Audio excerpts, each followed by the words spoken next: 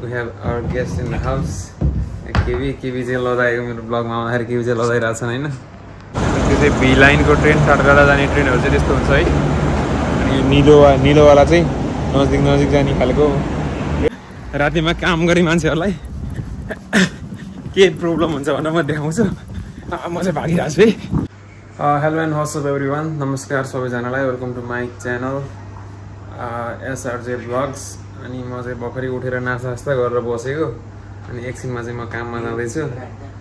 And we have our guest in the house. KB चाहिँ लदाएको मेरो ब्लगमा आउँदाखेरि केबी चाहिँ लदाइरहेको छन् हैन।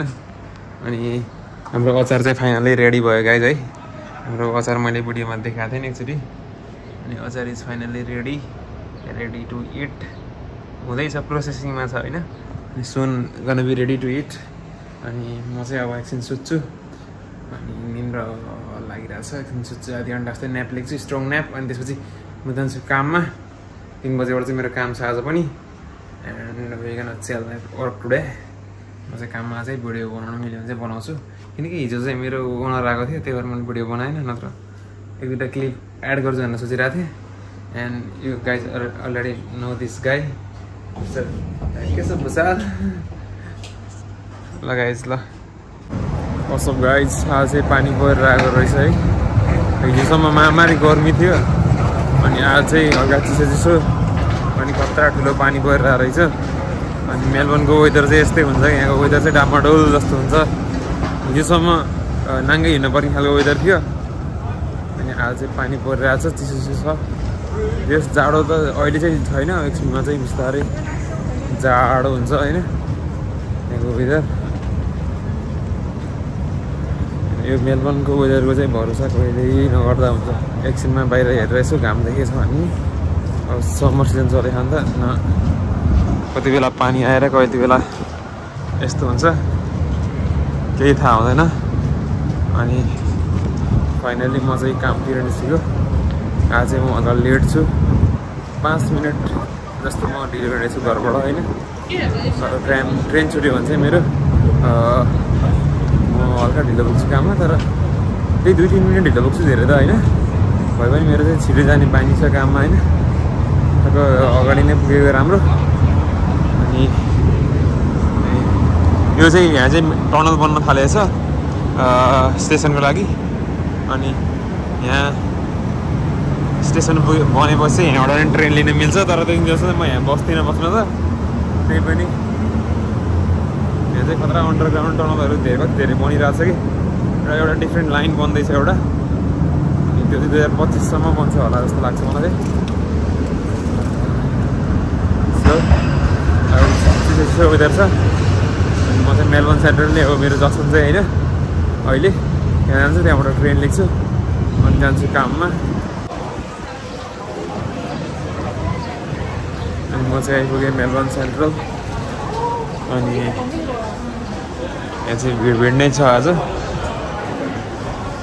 स्याटरडे। आज नि बिजी नै हुन्छ यार काममा।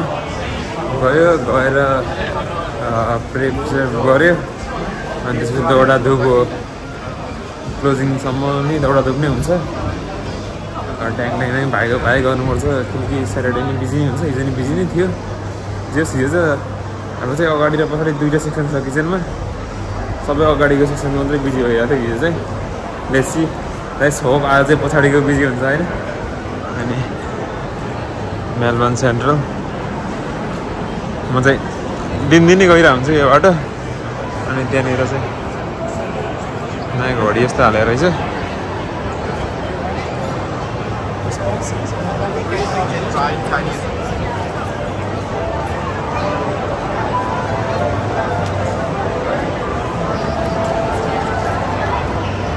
म चाहिँ लिफ्ट छोडेर खडगिरीबाट पैदल यात्रा गर्दैछु। लेट भइरहेछ। सो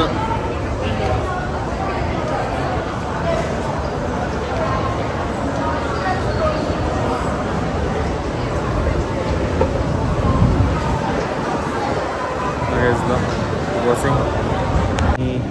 आज चाहिँ सटरडे है, म चाहिँ विकेन्ड भन्ने नै बिर्सेछु। अनि मेरो ट्रेन त आज सिटी हुँदै आयो कि, अनि म चाहिँ अहिले फ्लिन्डर स्टेसन आएको अब यहाँबाट चेन्ज गर्छु अनि यहाँबाट चाहिँ सिधै म काममा पुग्छु यहाँबाट चाहिँ चेन्ज गर्नु पर्दैन म त ट्रेनमा आएर सिधै यहाँबाट चेन्ज गरेर ट्रेन गएको भए पनि हुन्थ्यो तर मैले चाहिँ यादै गरेन छु मेरो आज स्याटरडे भन्ने अनि त्यही भएर म चाहिँ मेलबर्न सेन्टरबाट फेरि यहीँ आएँ फ्लिन्डर्स अब यहाँबाट चाहिँ ट्रेन लिएर जान्छु एराबिल मेरो ट्रेन चाहिँ 7-8 मिनटमा छ अघिको चाहिँ छुट्टिहाल्यो 2 मिनटले अनि अब चाहिँ यहाँबाट गइन्छ काममा पानी परिरहेको थियो आज चाहिँ कस्तो ठिक्क सानो रातभरि पानी परिदियोस् भन्ने चाहन्छु म चाहिँ अहिले होइन रातभरि अब एकछिन पानी परेर बिदो भयो भने चाहिँ फेरि ल्याङ हुन्छ कि हाम्रो काममा बाहिर पनि सिटिङ्स हुन्छ नि त अनि पानी परिदियो भने त बाहिर मान्छे बस्दैन अनि मान्छे थोरै हुन्छ स्याटरडे बिजी त यहाँ भइहाल्छ त्यो चाहिँ भी लाइनको ट्रेन टाढा जाने ट्रेनहरू चाहिँ त्यस्तो हुन्छ है अनि निलोवाला चाहिँ नजिक जाने खालको ट्रेन अनि धेरै टाढा जाने खालको ट्रेन चाहिँ त्यो म चाहिँ एराबिल आइपुगेँ एराबिल चाहिँ बिजी छ है आज मान्छेहरू छन् क्राउड छ यहाँ स्याटरडे यसै बिजी भइहाल्छ म चाहिँ 5 मिनट लेट आइपुगेँ पानी चाहिँ परिरहेको छ निरन्तर है म चाहिँ रेस्टुरेन्ट आइपुगेँ अब यो भिडियो चाहिँ अब केही भयो बनाउँछु कन्टेन्ट जस्तो नत्र भिडियो चाहिँ यति नै हुन्छ आजको लागि द्याट्स अल गाइज म चाहिँ आज अस्ट्रेलियाको मेन प्रब्लम के हुन्छ रातिमा काम गर्नेहरूलाई भनेर देखाउन चाहन्छु है रातिमा काम गर्ने मान्छेहरूलाई के प्रब्लम हुन्छ भनेर म देखाउँछु म चाहिँ भागिरहेको छु है पुस अब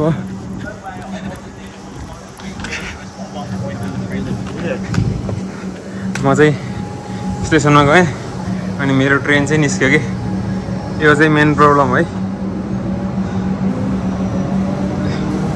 अस्ट्रेलियामा सबसे मेन प्रब्लम चाहिँ यो लाग्छ मलाई अब मेरो अर्को ट्रेन 20 मिनट्समा छ 20 मिनट अब म स्टेसनमा यत्तिकै झुलेर बस्ने हो मेरो आँखा अगाडिबाट ट्रेन गयो अनि म चाहिँ अब 20 मिनट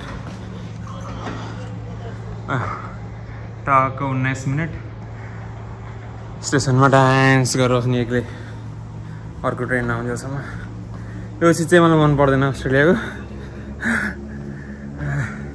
भागेर नि फाइदै छैन थाहा छ छुट्छ भनेर त्यही पनि 1 सेकेन्ड 2 सेकेन्ड ढिलो भयो भने पुग्छ जस्तो लाग्छ त्यही भएर भाग्यो मेरो चाहिँ काम सकियो आज काम पनि त्यस्तै बिजी भइरहेको थियो अनि दिमाग खराब भइरहेको थियो अनि अहिले ट्रेन पनि छुट्यो अब चिलमा बस्छु मम्मीसँग कुरा गर्छु एकछिन अनि चाहिँ घर जान्छु मैले चाहिँ भिडियोहरूमा भनिरहेको हुन्छु कि काममा म भिडियो रेकर्ड गर्छु यताउता भनेर चाहिँ अनि यो विकेन्डमा फेरि बिजी भइन्छ कि आज एकदम बिजी भएको थियो अनि टाइमै मिलेन कि मलाई एकछिन पनि टाइम मिलेन भिडियो रेकर्ड गर्नलाई अनि ब्लग जस्तो टाइपको बनाउनलाई केही अनि त्यसपछि चाहिँ मैले गराउन पाएँ हिजो पनि त्यस्तै भयो आज पनि त्यस्तै भयो अब सुन त्यस्तो फ्री अब यस्तो क्वाइट हुन थाल्यो भने चाहिँ म भिडियो बनाउँछु sorry for that I'm really sorry for that है गाइज म चाहिँ भनिरहेको हुन्छु भन्न चाहिँ तर मिल्दैन अब टाइम त्यस्तै मिल्दैन अब काममा त्यस्तै हो अनि ओनर पनि आइदिरहेको हुन्छ कहिले अब ओनर आएको बेला ओनरको अगाडि यस्तो रमाइलो ठट्टा गर्दै हिँड्ने कुरो पनि भएन भिडियो कल गर्दै